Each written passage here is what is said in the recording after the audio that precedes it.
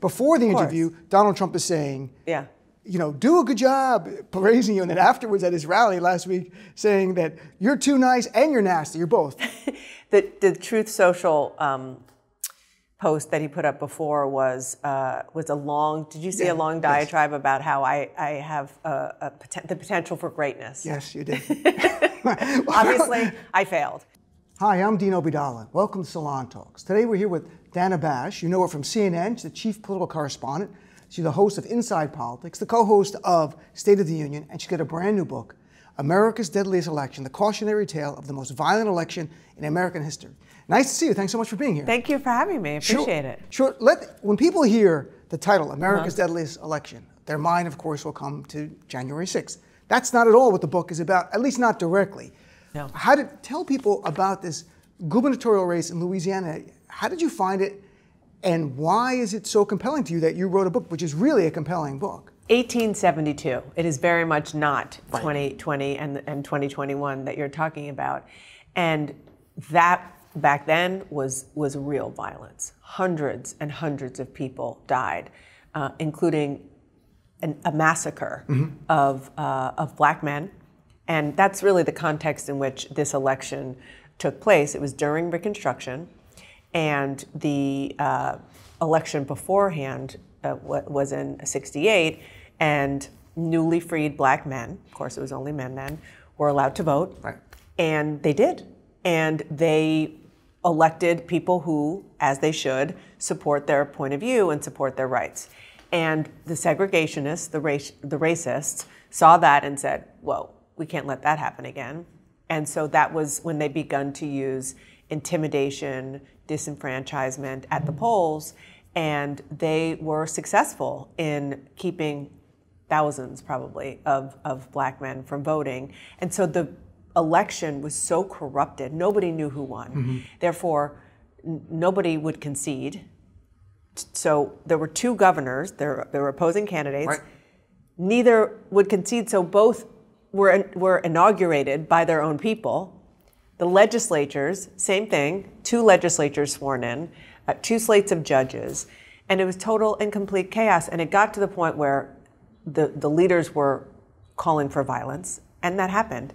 Colfax Massacre in Grant Parish, named for Ulysses S. Grant, and there were 150 black men murdered in cold blood because they were trying to protest and protect the right to, or make clear that they didn't have the right to vote and they should have. In order to prosecute that, they realized that these white men probably wouldn't get convicted in a jury of their peers in the state of Louisiana. It went into the federal court. It was tried on the basis of civil rights.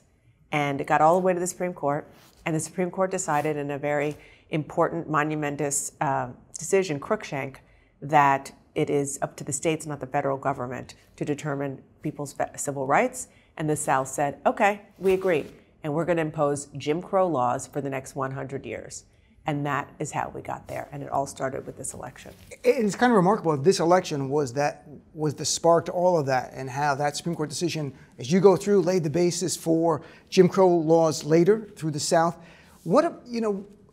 So just so people can understand the context, because I think it's so important what you're saying. This is in the post-Civil War era. It's Reconstruction. Yeah. Tensions, as you paint in this picture, are very high.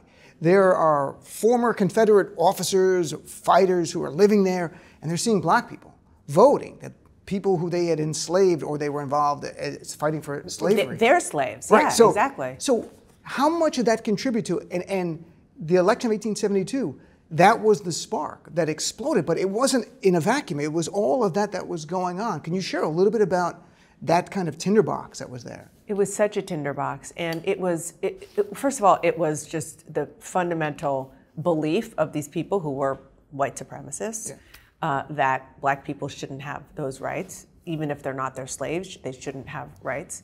And then there was the economic aspect of it, which was huge because they suddenly didn't have free labor. And that was a big part of Reconstruction to try to answer that. And up until then, and this is one of the many parallels between then and now, people trusted the electoral system, by and large. You cast your ballot, It was done by hand. It took a very long time. Somebody said, this is who won, and that was it. And that stopped with this election, as it should have, because it was so incredibly corrupted, and people who had the right to vote were not allowed to vote. And because of this, and this is focused on Louisiana at the beginning of the book, then we fast forward to 1876, the presidential election, where this kind of corruption was true in Louisiana again, also other states. And the president of the United States could not be determined because 4 states, including Louisiana, their electoral slates were so messed up. In fact, they sent 2 electoral slates to Congress. And it was the first time that we could find that a vice president had to decide whether or not his job was ceremonial or whether he could have an impact and really decide which slates of electors would be determined. And that vice president, or the people around that vice president, determined that it was only ceremonial. So I don't know about you. Did you know any of this history? I knew the Colfax Massacre part. I didn't know anything about the 1872 election. Yeah. I didn't know about the people that you introduced us to in a way. This book, like, the young Republican who's the governor there, who's got a bright future, and then how it gets darker and darker. Like, because I thought at first, I'm like, oh, this book is about this young guy. Yeah. You know, I'm like, oh, this is much darker. Very dark. But the reason I asked is, as a reporter, especially somebody covering politics, had I known about this history before we were, never mind the 2020 election and all that happened then, but January 6, 2021, watching Mike Pence struggle with that question and then decide, just like back then, that it was in fact just ceremonial. There were so many parallels in here. The people in the streets of New Orleans screaming, hang him. Assassination attempts, including one, and this was after the book was already done, that Donald Trump's assassination attempt happened. But if you notice in the book, the gubernatorial candidate, when they tried to kill him, he describes the bullet whizzing by his head and hearing the bullet. It's eerie how many similarities there are. There is another similarity, and you talk about it in your book, the partisan news media feeding lies about election misinformation. And it caused an incitement of violence. I mean, and there's no doubt about it. And then, again, that's something that we can't help but see. And the idea that you had certain pro-Trump media outlets that later had to pay massive fines or damages because of what they were doing, misinformation. That those lawsuits continue. Is that, I think, a great point you make, and that people don't realize? Partisan media has been with us, and it's probably worse, to be honest. It was in worse. The early days. Yeah. But can you share about how partisan media played a role in fueling this, and again, that lesson for us now in 2024? Yeah, and partisan media has been around since Washington the and Hamilton. press. Yes, exactly. So that is true. The difference in 1872 is that technology was starting to improve. The telegraph existed, and so there were many more newspapers, and information could flow more freely and faster than on horseback and via train. So that was a big part of it, and it was big business to have newspapers. I mean, gosh, I don't advocate having partisan newspapers in local cities and states, but having more newspapers. Can you imagine? They had multiple, hundreds of newspapers on the local level, and they were printing out many a day. And the point you're making is really key, is that for the most part, they were mouthpieces of the parties, of the party leaders, and it was hard for people to find the facts as they were, as opposed to the feedback loop that they were getting from people. You assume if they believe in the Democratic cause and the segregationists, that you're going to buy those papers. And so that's basically all they were hearing. And it is eerily similar to today, except that we're all seeing that on our phone with algorithms, so it's 100 times worse. It is. You can just live in your own silo and never see the news of the other side. And the partisan press, it does go back. George Washington was subjected to it. He was even called he was taking bribes from the British. This is the guy who led our troops against in the Revolutionary War. And it got that ugly and that bad so early. And I was just reading a book on Washington where that was a big part of it. I'm like, wow, that's stunning. So, you know, in the book, you go into great detail about the Colfax massacre. That's not the only, like that gets headlines. It's horrific. Yeah. It was a white supremacist terrorist attack. There's so much other violence that went on at that time. Yeah. It is jaw-dropping. And on the streets, I mean, the Colfax massacre was not in New Orleans. It was in Grand Parish. There was violence on the streets of New Orleans, pitch battles on the streets of New Orleans.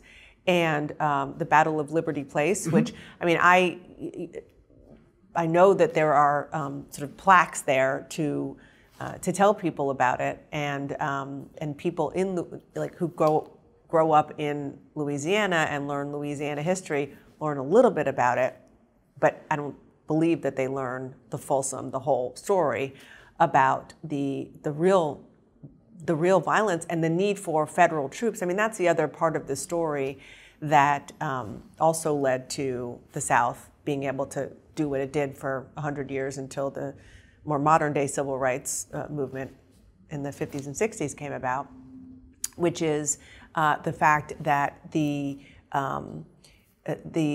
states were left alone to fend for themselves with regard to the troops down there, also as part of the 1876 compromise, which is another crazy story, that they couldn't get agreement on who won the presidency because the Electoral College was split thanks to those 4 states being thrown out.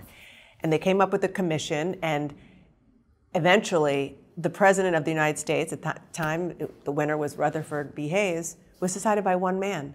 And it was also part of a backroom deal where Hayes, with a wink and a nod, more than a wink and a nod, was like, okay, I'll take it, but it was very clear the implication is that he would have to pull federal troops out of the South.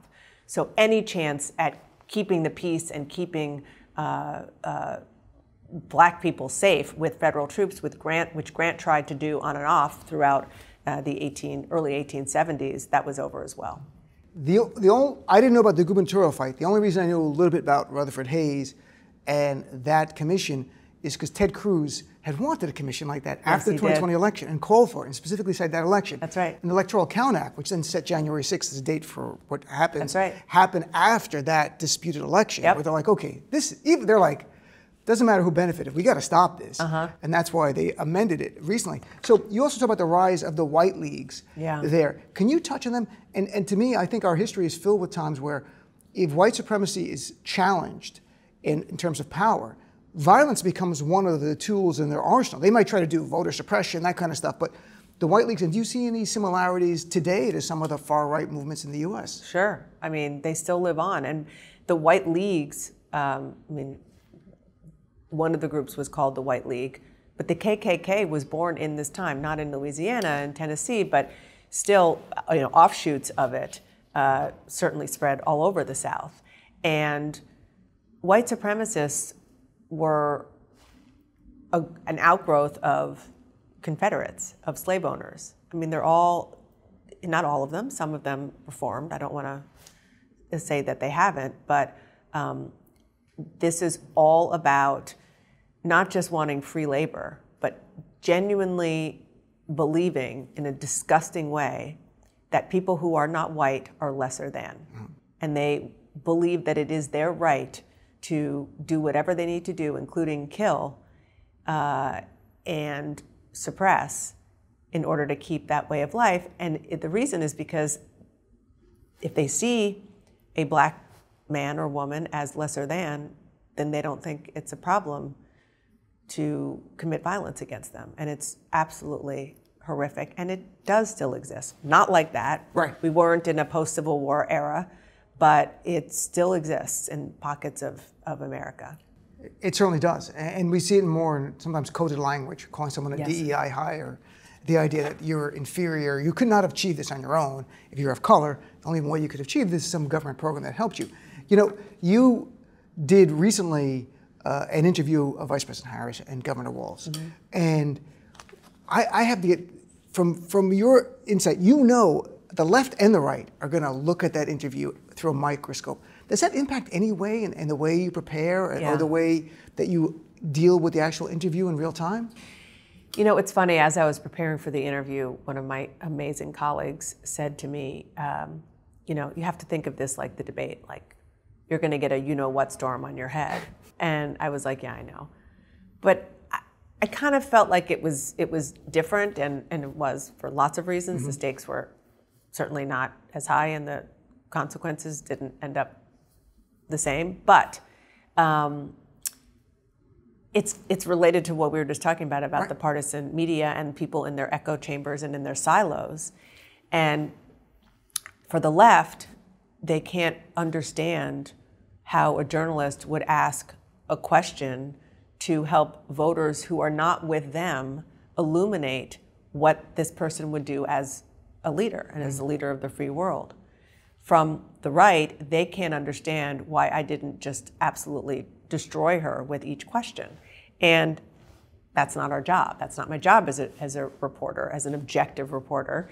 It is to do what I just mentioned earlier, just to get more information, especially in the situation where we are now, where Kamala Harris is a very new candidate. She didn't go through the paces. She didn't go through a primary process where the voters could decide whether or not, the Democratic primary voters could decide whether or not they wanted her, as flawed as those processes are, and that's a whole different conversation. And she has been somebody who only had her own kind of platform of ideas up until she became Joe Biden's vice president. And as all vice presidents do, they are underneath and they adopt sure. the policies of the presidency. So it's a long way of saying, yes, I expected it, and it comes with, as another one of my colleagues says, it comes with being in the arena in modern day politics. It does, and I wonder, like, they're like, okay, interview them. Like, is Jake around? I mean, I'm off on Tuesday. I was off. I was at the beach. Oh, you're like, maybe someone else can do it, because do I really want to do this? Now, I mean, does it impact you in any way as a human being? Where before the interview, Donald Trump is saying, yeah, you know, do a good job, praising you, and then afterwards at his rally last week, saying that you're too nice and you're nasty. You're both. It's kind of remarkable. Yeah. Oh, really? Oh, I missed that. Yeah, he said that. He said you were too nice to them, but you're nasty to him, and that it's he, to read exactly, because she's always, always nasty, but she's so nice to the Democrats, and he said it's a weak interview, that kind of stuff. Oh. Does it? Well, look, he says so much garbage, no, it's fine. To be honest. It's fine. I mean, this is fine. what he does. I got before the Truth Social post that he put up before was a long. Did you see a long diatribe about how I have the potential for greatness? Yes, you did. Obviously, I failed. Does it matter? But does it, as a human, does it matter at all? As a journalist, do you have such a thick skin that you're like, this comes with the business, or does it impact you in any way? I mean, I'm a human being, right. and it's not pleasant. Sure. But it honestly makes me more resolute in understanding the impact and the importance of what we do as journalists, and to try to tune it all out. It's hard, but I try, especially when it all comes onto your phone. Yeah, it's a different time. Like people. The one good thing is that Trump says so much stuff. There's no way people can see everything and react to it. Even I didn't see that, and it was about me. Right. You're telling me the first time. You have to Google yourself, and you're going to see. No, I'm good. I do not do that. That's how I preserve my mental health. I do not do that. I think it's got to be important. Like, that's not. There are certain people, if they criticize you, I'm not speaking for you, but that it would be fine for me, because I'm like, okay, my point in writing an op-ed or saying something political, I have a point of view. And if you want to disagree with it, that's fine. I'm not here to say silence. Right. Here's my point. You want to disagree. When it's personal, like, there's no need for that. That's the stuff. Like, why do that? There's you co-moderated with Jake, the big debate that happened in June. Another debate's coming up. How much push and pull is there inside in the world there of, say, CNN or even ABC that's going to do this about, do we fact check or do we not fact check? And that ties into the book, because the partisan media there is spewing their garbage. CNN, obviously, they made a choice. We're not going to fact check. As a journalist, like, when you hear Trump saying something about the election line and this, does your instinct go like, I should say something, or you go, that's it, these are the rules, and we're just going to do it, and that's life? It's my instinct is always to say something. Right. In that arena, in that situation, which is a debate where it's not just us, it's not the interview that I did. it's him against the person who he's challenging to be president of the United States. Historically, since Kennedy-Nixon, virtually all presidential debates are done with the moderators facilitating and not participating. And we made the decision that we were not going to be participants in that way, in saying, okay, hold on, President Biden, we're going to get to you in a second, but let me just say X, Y, Z, A, B, C that you just said is not true. Go ahead, President Biden. Because we felt that that was his job to do. And the way that the debate unfolded, imagine if we did all the aggressive fact-checking on Donald Trump. We would have been accused of doing President Biden's job for him. And by the way, we would have also had to fact-check President Biden, which Donald Trump didn't do, I don't think, on a couple of things, big things, like he said, no American servicemen died on his watch, which is not true. I mean, Abbey Gate, 13 people were killed. So it's tough. I'm not saying it's not tough. It is really, really tough. But it's a debate is very different from an interview or a town hall where you are the person who is kind of running the show and you're the only one there to challenge. No, I appreciate that explanation. It makes a point, and I hope people watching to see that there is a distinction. There really is intellectually here when you approach one versus the other. Because you'd be fact-checking, you'd be eating all your time, to be honest, in that debate fact-checking Donald Trump, who Daniel Dale said like 30-plus lines, others have hundreds, whatever it may have been. And it's not just the time. I mean, time is one thing, but it's also the role that we have. Right. And the question is whether in a debate whether the opponent is going to call it out or not. And again, it is tough because these times are not like Romney, Obama, or or others, and it's difficult. The stakes have never been higher. Last thing, but just on a personal, like when you were moderating that debate, did you get a sense something was wrong with President Biden? I don't mean like a doctor, but like this is not normal. We saw what you saw. Oh, you did? Okay. I mean, it wasn't like, okay. No, we saw what everybody saw. And it wasn't what we did a lot of prep. That was not part of our prep process. I'll just say that. Fair enough. So last thing, I mean, this book, America's Deadly Election, if you read it, and it's a very compelling book, it's well written, and it's a dark time in American history, but there's still connective tissues to what we're living through today. How do we prevent getting darker? How do we prevent going, instead of 2024 getting better, sliding into 1872? That's a really tough question. And I don't know the answer. All I know is that whomever said originally, and we've all heard versions of, if you don't know your history, then you're going to repeat it. That is very true. And I think that we just have to be really, really focused on the guardrails that do exist in our democracy and the system that allows for it to continue, and those that don't, and just be hyper aware. And I do think after 2020 and early 2021, societally we are more aware of it. But as we saw in 1876 with that contested presidential election where nobody won, it could actually be worse. The history is very important. George Orwell, there's a famous line in 1984, whoever controls the past controls the future. And the idea of, that's why this history is very important. It's an unreported on area. It was great meeting you. Again, the book, America's Deadliest Election. Thank you for tuning into Salon Talks. I'm Dean Obeidallah. Thank you for watching Salon Talks. If you had a good time, why not subscribe right over here so you can get more conversations with your favorite artists, actors, directors, writers, comedians, musicians, politicians, everybody you love, and I love too. And while you're here, why not watch another video right now?